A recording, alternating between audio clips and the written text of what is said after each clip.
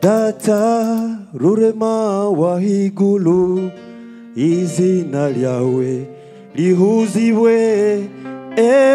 Data rurema wahigulu izina lyawe data libandirwa kabuli kumijagawe umukola kubitangaza data ukakola kumijagawe umukola kubitangaza data ukakola utunende nebirema nabagumana bakale mwana rurema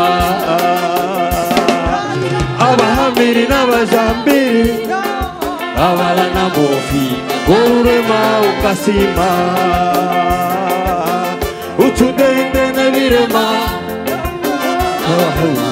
bakale mwana rurema abahamiri n'abajambiri abalana bofi ururema ukasima tukundane tweshi twebaguma tukundane ngakodata katukunda tukundane tweshi twebaguma tukundane ngakodata tukundane tweshi tukundane tweshi twebaguma tukundane ngakodata tukundane tweshi tweshi twebaguma tukundane ngakodata tukundane tweshi twebaguma tukundane ngakodata tukundane tweshi twebaguma tukundane ngakodata katukunda. Hallelujah.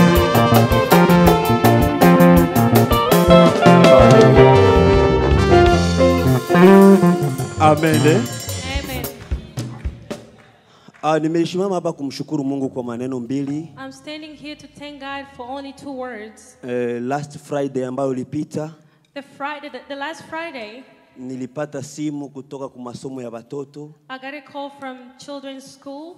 Bakanambia kuko mtu wa bunduki ameingia muekole yabo. And I was told that there were a shooter at the school. Na lakini bakaita polisi bakanambia situation itakuwa sawa. But they called the police and said that the situation is going to be okay. Lakini polisi ilisaidia ikahandle ule mtu ikamkamata. And the police handled everything okay. Kwa sababu alikuwa ndani deja ya masomo. Because the shooter was already in the school. Na Mungu alisaidia wakafanyikiwa kumkamata. And God helped and the shooter was nashukuru Mungu kwa hilo. I thank God for that. Wiki iliyopita nayo mkubwa wangu ambaye mimi nafuata, and the last week my older brother alikuwa anatoka kwa mizunguko yake na moto. He was just driving around with his motorcycle. Huko kwetu Kongo. Out there in the Congo. Akafanya accident na moto. And he was into an accident. Akavunjika mbavu moja. And his ribs were broken. Na ulimi kakatika. And the tongue was separated. Na walimupeleka kwa Hospital General de Reference ya Uvira. And he was taken to the General Hospital. Bakatia makolo ku ulimi bakashona. They glued the tongue and the stitches.